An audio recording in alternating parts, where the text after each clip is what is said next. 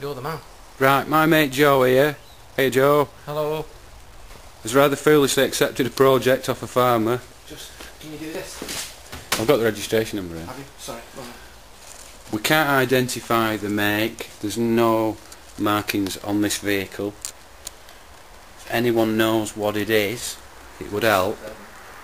And better still, if someone's got a hub and a brake drum and a rim. a brake drum and a rim, because someone's not put this wheel on tight enough and it's made it all wobbly and crap. All these bits here. Front hub. All these bits are goosed.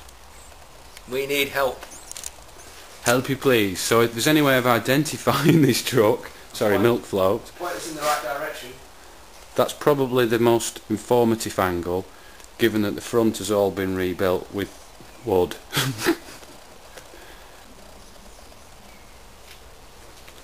Battery charges like new. Milk Float SOS.